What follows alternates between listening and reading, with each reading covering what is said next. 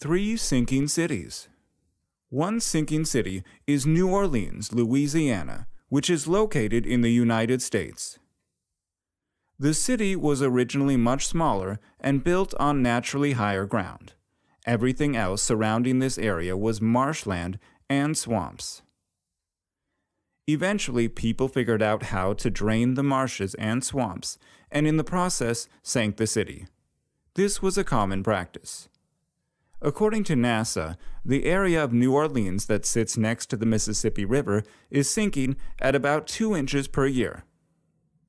East of the city, the last line of defense against spring floods, the land sinks about 1.6 inches per year.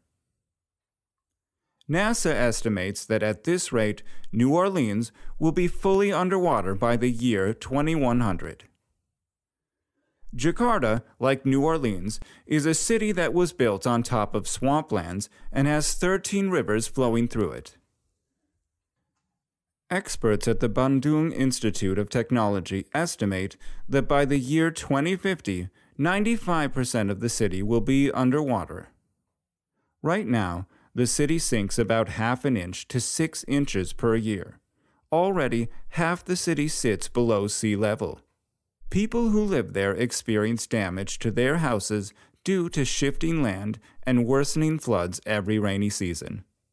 Finally, the last city that is at risk of flooding and submerging is San Rafael, California.